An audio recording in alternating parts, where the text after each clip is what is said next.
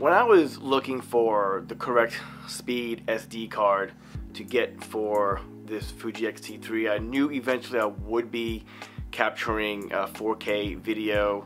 I knew I'm always photographing in RAW, and I can tell you that it is so important to have a fast, right speed card in your camera, no matter what make or model it is, because when you're working on the job and you're working fast, there's nothing worse than seeing that LED on the back of your camera blink and blink and blink because it's still writing. It makes me very nervous because if you continue to shoot, or you're going to corrupt the file, or the write speed's going to be a problem because the card can't keep up with what the camera's RAM can do and the processor.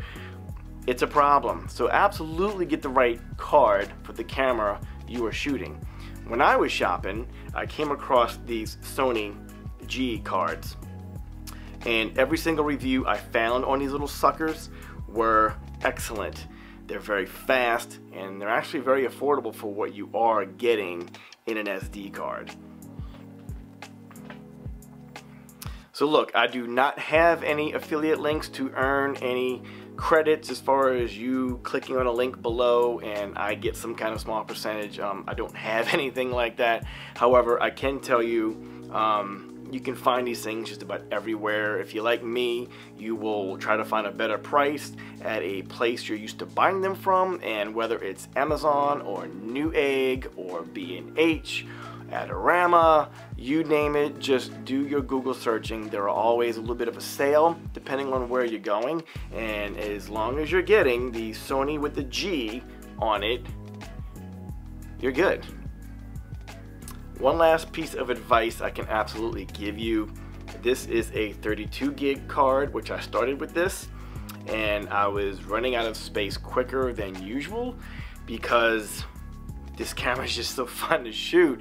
You blink and you're like, wow, you really do write a lot of megabytes to a card when you're shooting in RAW and JPEGs. And I can tell you, the 64 gigs that I have are perfect. So while there are many different name brands that are really, really good SD cards, I figured let me make this video for you guys. I'm getting questions often on my Instagram account, and people are asking me, you know, what is the best SD card to get? And since I have owned this camera for over 6 months now, the Sony G cards are what I use, and I've never, absolutely never, have I had a hiccup or a problem or an error or anything like that. They just work, man.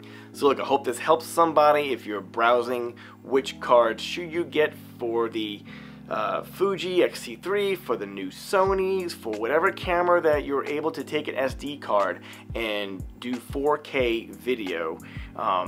You need a fast card, so make sure you pay attention to the read and writes, pay attention to the numbers that are actually on the card. The R and the W is very important. The read speed I'm not concerned about. The speed I'm concerned about is the W, the write. The write speed is more important than the R because you're reading. How often are you reading from your card besides playback, which is very short, just to make sure you got the shot. The write speed, the W, is way more important. I can tell you this, when you're browsing these cards online, some of them will offer you the card reader as well as like a little package, and I almost did not get this thing just because I have a card reader, right? Well, this sucker that's designed for this works so much better than just putting this in your computer and importing. This thing makes a difference because the technology on the inside of here is made to read from the newer SD cards with these little gadgets back here, okay? All the little points line up with the points in here, therefore read and writes are much faster. When I tell you quicker, I mean quicker. Trust me on this. Just get this piece, at least one of these things, so your multiples of cards will read a whole lot better if they're this generation card. So I hope I helped somebody today in your search. I did hours upon hours of looking at reviews, and I have never worked with a Sony card before. I'm actually a Transcend card guy. I've never had any problems or issues with those cards, and going to another name brand, I know it feels weird when you're shopping, but from me to you as a working pro, these cards work. They just do. Alright, see you in the next video. Peace, y'all.